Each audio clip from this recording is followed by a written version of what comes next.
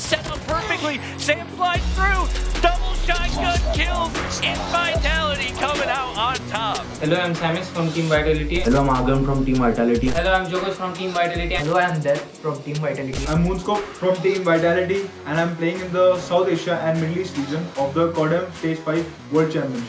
After notching up the #1 spot in Stage 2 and 3, our biggest challenge was to conquer the top spot in Stage 4. I was substituted before Stage 4 and I was brought in 2 days before Stage 4. So the pressure was always there. Vitality immediately erased by Insidious. We were lacking synergy, but that's not the case anymore.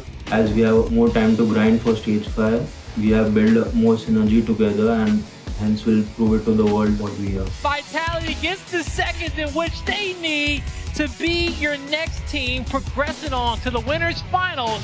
Playing in Stage 5 and representing our country is a very indescribable feeling. It's an amazing feeling to represent my country on such a big platform, and we are very confident and well prepared for this championship. It's a dream come true for every player out there. They're going to run together. 2 players, they both get shut down.